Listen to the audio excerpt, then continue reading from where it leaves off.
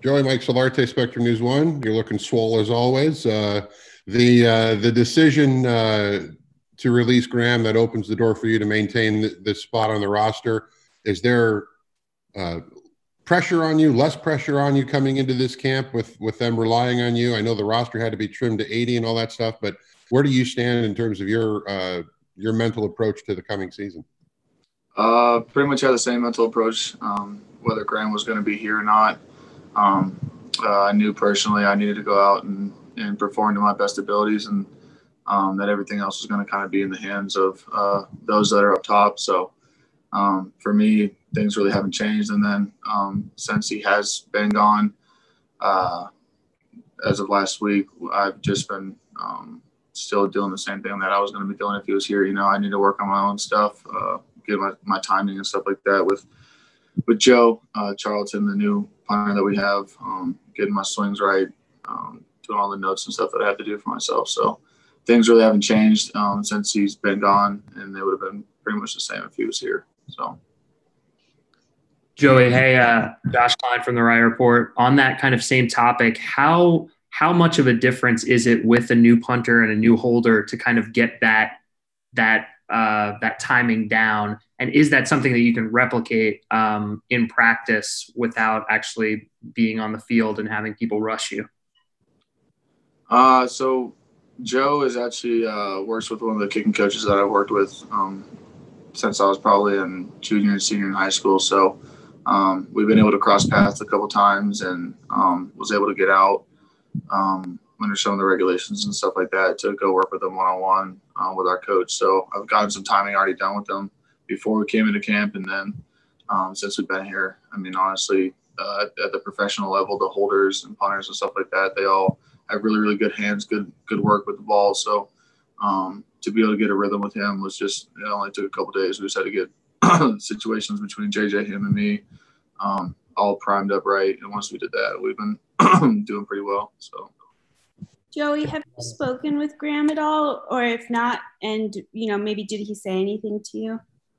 Yeah, I reached out to Graham, and we were able to talk a little bit. We've always had a pretty good relationship. So just being able to talk to him, just give him my best. He gives me his best. So everything else we'll obviously not really talk about. But, yeah, just being able to say that I'm always going to be in his corner. He's been someone that's been a role model for me, and always been there for me since last year. When I got in, I was able to call him during some of the games last year when I was doing well, when I was doing bad. So he's always been a really good role model for me. So I'm always going to wish him the best. So, Joey, just curious, how does a kicker get their swings in and get reps during a pandemic, during quarantine?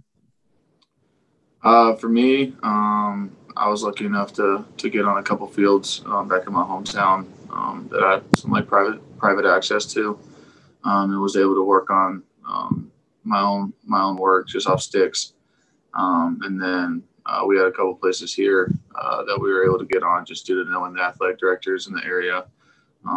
We were able to get clearance for it and stuff like that. So the kicking coach that I was working with, we were just able to get some one-on-one time there. So.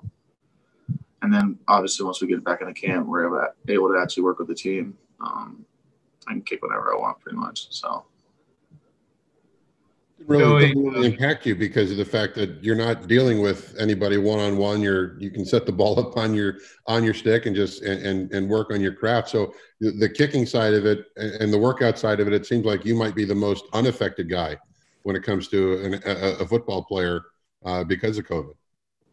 Yeah, to be honest with you, it kind of was that. A lot of people coming back kind of asked me like what the changes were for me this offseason comparative to all the other, not the other off seasons I've had. I've only had really one, but like just how my work ethic and everything had to change compared to COVID. But I was lucky enough to kind of have some situations where I had a gym that I could work out in.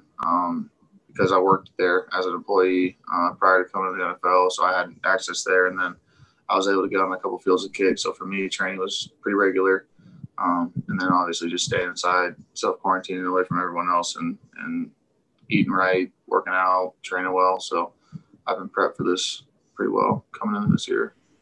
Joey, I'm sure you have goals having to go through a preseason game, and basically the first time you'll kick in week 1 will be the first time you kicked in 9 months in a game setting?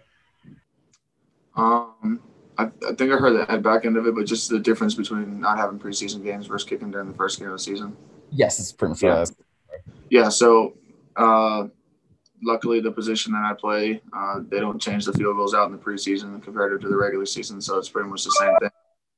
I mean, the rushes sometimes during the preseason are a little bit different. Obviously, some guys aren't really trying to get hurt, so preseason game-wise, they might have just different block protections or rush protections against us, and might not rush as hard. But then the fourth group of guys might come in, and they're all trying to get jobs on the team, so they might rush harder than everyone else. So it just depends on that. But once we get into the season, it's me, the ball, and the field goal post, and I'm just trying to keep that rhythm throughout the season. So preseason games aren't, for me personally, it's going to be pretty much the same thing. So, what are you most trying to improve on this season, Joey? Now that you are an established NFL kicker and that goal's checked off, what is next for you?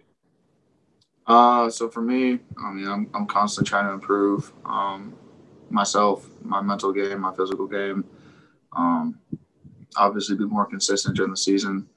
I had some ups and downs last year, and just trying to tighten that window between what my best ball is and what my worst ball is. And then obviously just being able to critique things on the fly, get better, like kick to kick, week to week, stuff like that. So having the first kind of 16-game season under my belt definitely helped to kind of understand what it takes to be week to week going into a game. So for me, it's been just the consistency of my swing, being able to recall it every single time, and if I can get the right timing on my swing, and the timing snap hold is the same, then I'll be fine. Joey, this is Deshawn with Channel 9. I hope you're well. You talked about some of the things you do to address your physical game. How do you work on the mental aspect of your game? So one of the big things that was kind of discussed last year, I had that little notebook that people saw me writing in, and just continuing that throughout the process of this off season.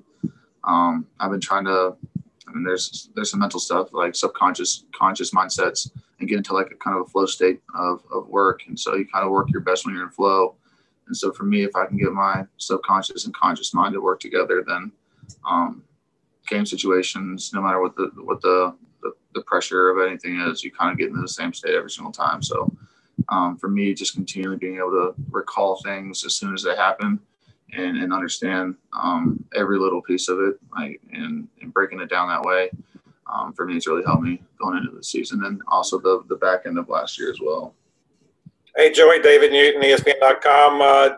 Speaking of that notebook, what's something you've written down in there during this off season that might be really memorable for you, or that you look back and say, wow, I can't believe that?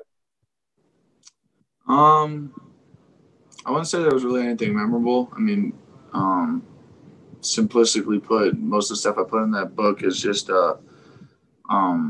like you got every day. I said this a while ago with some of my coaches that I've worked with, but you got to kind of teach yourself every single day how to kick.